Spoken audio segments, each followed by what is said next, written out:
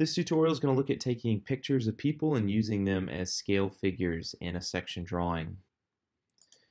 There are a lot of great websites out there that have images of people that are already cut out. This is one of a few, one that I really enjoy. And what I'm going to do is take this particular image, I'm going to save it to my computer and then insert it into the section that we were previously looking at.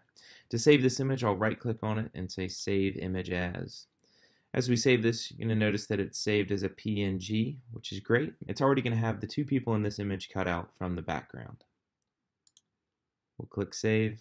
We'll go to Photoshop.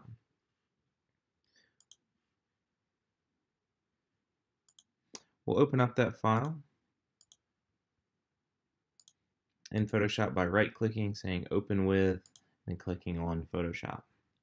Now the next step is to simply copy these people from this file to our section PSD file. To do that, we'll say Command A for Select All, Command C for Copy. We'll come to our PSD file and say Command V to paste them in the image. Now at this point they're not to scale, and it's always helpful to have some type of reference in your drawing. For me, it's going to be this column right here, which is roughly 7 feet tall. So I'll use that as a barometer to kind of scale these two people. We'll do that through Command T or Control T if you're on a PC. We'll move them roughly to that area and begin to move this down. We're holding Shift to make sure that it is proportional. We'll get the female figure to about 6 feet tall in this case. We'll hit Enter to commit to the transform that we've just made. Now in this particular case, I don't like the fact that the people are realistic and the rest of my section is a hand-drafted approach to the section. So what I want to do is convert this picture from a photograph of people to just a silhouette of them in this particular section. We'll start by zooming in and positioning these people right where we want them. Because they're already cut out, I can hold down Command or Control if you're on a PC and click on the Layer 1 icon right here. This will put a marquee around the two figures in this section.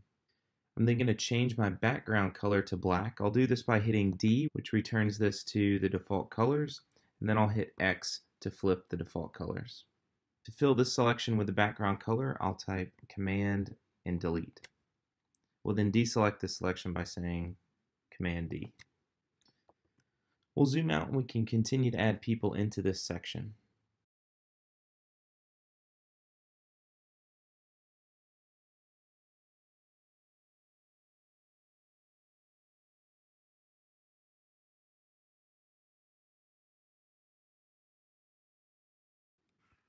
Adding people to your section will help communicate the scale of your drawing, will also create energy in the drawing so that you can tell how the user is actually going to use the space and further sell the design concept.